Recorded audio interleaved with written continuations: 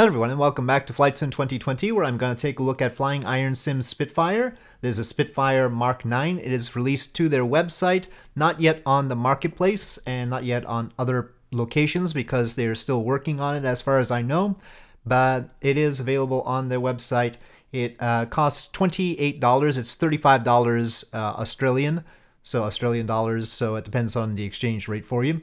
But I was interested in it because, of course, I like Spitfires. Who doesn't like Spitfires? It has numerous possible liveries here, as you can see, and two versions. First of all, there's the regular wing version, and then there's the clipped wing version. And so we've got a clipped wing one there, which should be faster and more maneuverable. So it's the same liveries for that version as well.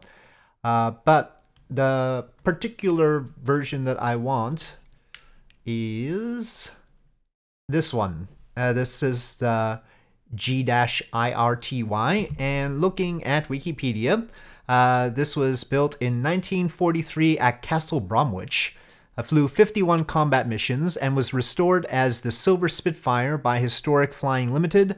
The first post-restoration flight took place in late June 2019 at Duxford, which is why we are flying out of Duxford here. It circumnavigated the world. So they flew it around the world, and you know how much I like flying around the world, so that attracted me to this particular one. Of course, there are other nice liveries too, but this one is all shiny. So we are going to see about that. One thing that we don't have is a center fuel tank. So I am worried about the range. I mean, can I fly this around the world? It doesn't seem like it because the Spitfire is not a particularly long-range plane. But first things first, how easy is it to get off the runway? Because, and you can see the range here, I just put in all the fuel, and that's its range. So yeah, the most limiting thing is the flight from St. John's to Greenland if you want to do the circumnavigation. I mean, we could go from around here and cross, but it's still pretty tight, as you can tell. So, yep, going around the world is not going to be easy if I choose to use this plane for it. But, yeah, so I hope they eventually put in a belly tank as an option. But I have a more pressing concern, and that's, can I get off the runway or land safely?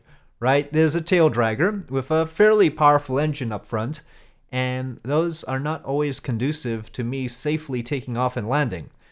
And that is, I've already tried it out, and I think it is doable, but I still need more practice. Okay, well, this is good. Probably we want it in bad weather. This is appropriate. At the very least, I should fly it around Britain. They did the whole British update with all the new scenery and everything, and this would be a nice plane to fly around in to check it out. So you can see the cockpit here. I'll zoom in a bit. Yep, you can see that's interesting with the pedals like that. Pedal controls. Very good. One thing is, this light seems a little bit out of place, isn't it? I mean, all the other instruments seem reasonable for the plane. I don't know if toggling the... Well, it makes a sound on the floodlights, but I don't know if it's floodlighting or not. I guess it's bright enough in here already. But yeah, I don't know about this light here. So that doesn't seem very World War II-ish. But besides, don't we have another way of checking? I mean, this is the gear handle right here. And it's got a little down thing there, so I don't know if I really need another indicator for the landing gear, but maybe. This is what it looks like outside in the rain.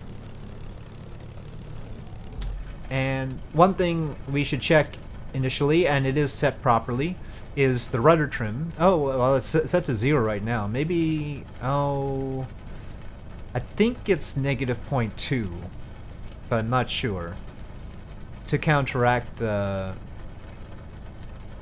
natural tendency to go one way. But that's probably something I have to figure out on. Definitely do not need full throttle to take off, so I'm releasing the parking brake and throttling to 50% initially. I haven't done the startup procedure or anything like that. And after we get going, it's tending to the left a bit, and I'll...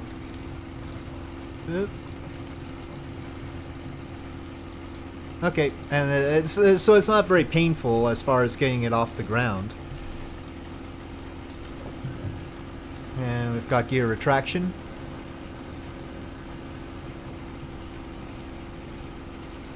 And I'm just trimming a bit. So yeah, that's pretty good. We'll see about landing. Sort of nice in the rain in a way. It is a very British day. Sorry. Now, I don't know if the engine will like blow up if I keep it at high boost for long enough. They said they had realistic failures of some sorts. The boost is basically the same as the manifold pressure on this. So, I mean, not the same number, but same in principle as far as what we're looking at to see if we're pushing it too hard. And 12 is going beyond. I think the max sustainable is 7 actually. So that's it looking spiffy.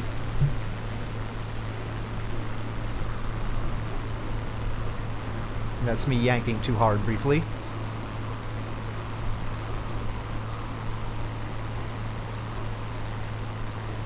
That's a rainbow. It's not the fastest plane in the world, of course. But style-wise, I think the Spitfire has it. I don't think, I know the Spitfire has it. I'm only at 75% throttle here, and we can change the propeller pitch to reduce the RPM. And then we can sort of moderate that. I don't know about the mixture, whether... Let's get to a higher altitude and see if the mixture has its appropriate effect. But here we are above the clouds. Not necessarily the best day for sightseeing.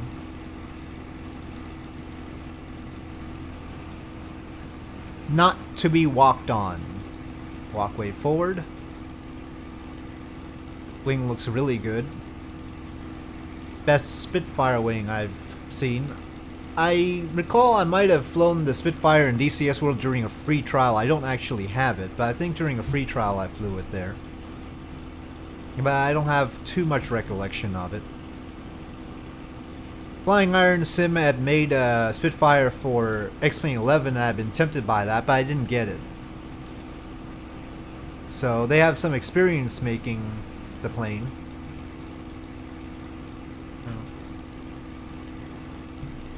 I'm gonna keep it at 12 and see, just on the off chance that it conks out. But the oil temperature does not seem to be particularly high. Right now it's at 71. I think it can go all the way up to 100. The fuel, you have to click on it to get a reading. And it only reads the bottom tank. So it'll drain the top tank first, in theory, and then the bottom tank. Though, I'm not sure that's implemented exactly because the game is... I think in the documentation they said that the game doesn't really do that exactly right, but I'm unclear about how to judge my fuel. At least there is a fuel gauge. I mean, in old planes sometimes that's not necessarily a given. The same for the oxygen supply, you have to start it up in order to get a reading. Oil causes explosions, do not use it. Okay, never liked oil myself. Okay. So far the plane hasn't complained as far as fuel mixture is concerned. I trust it goes without saying, but in Flight Sim the guns are inoperant. Okay, let me just sort of listen in or check the gauges to see if the mixture does anything. You can see I'm changing the handle over there. The mixture handle is changing. Can't say I'm seeing much of an effect though. I trust that if there is a mixture handle, it ought to do something, but I don't know. I'm not that familiar with mixture in the Spitfire. It doesn't seem to be changing the boost level or anything like that, that's for sure.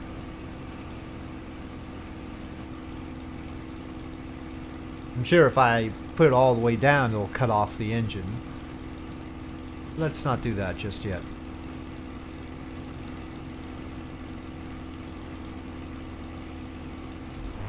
Okay, fine. Well, just out of curiosity, I'm just gonna push the engine full on, full RPM, and see if it conks out. So, I'll start a timer. So, I'm monitoring the time here. Well, we've got a little patch of no clouds right here. Interesting. Hello, countryside. Oh, is that our airfield? Yep, that's Duxford. Okay. So right around the airfield, we've got a clear patch. That's convenient. So far, I've been at it for 4.5 minutes at full power. And it hasn't blown up on me, and nor has the oil temperature changed very much. It's gone down, actually. But maybe it's just cold today. I'm fond of braking planes, but I don't know exactly how to brake this one. We've gone pretty fast in a dive. And I'm pushing the engine to the limit. So we'll see. Interesting sounds. Okay, well, I'm throttling down now. It's been nearly 8 minutes at full throttle, I think. It doesn't seem prone to braking. Much to my dismay.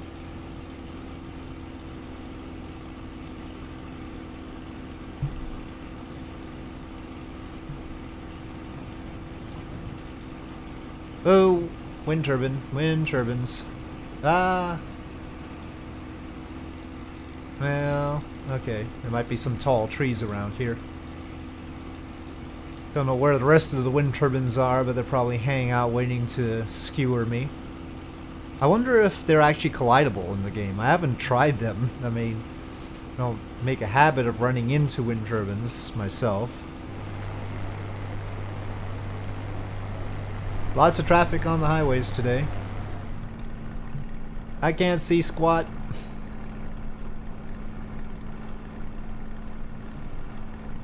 Is there an airfield around here?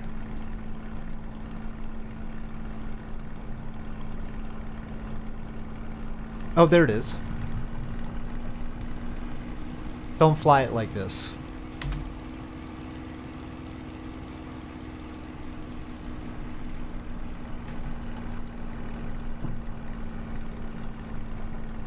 Yeah, okay, we're in line. Sort of sloppy as usual.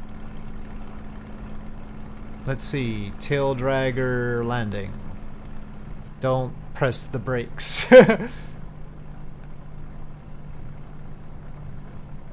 Ah, I need a lot of rudder. Okay, but it's not bad. Okay, lightly tapping brakes. Don't want to flop on my nose, you know.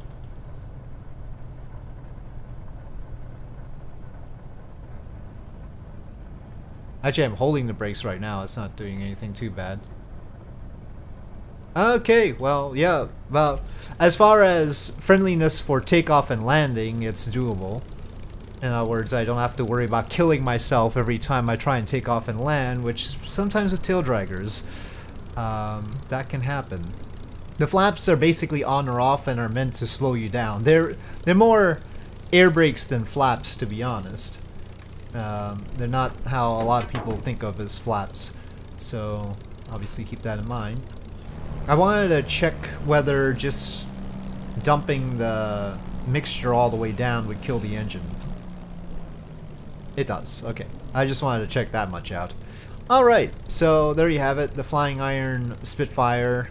I'll have to test what its functional range actually is. But just on that brief flight, we were flying for more than 25 minutes. That took more than a third of our fuel, so yeah. It would be interesting trying to fly around the world without a belly tank. So I hope someday we get a belly tank. But for now, there you have it. My test flight with it, and we'll see what I do with it. I think at least I should tour Britain with it and see all the nice sites that they've put in and check out this update with it. It seems like an appropriate plane to do it with. So with that, I'll say thank you for watching. I hope you enjoyed this video. If you did, please do press like. If you have any comments or suggestions, please leave them in the comment section below, and I'll see you next time.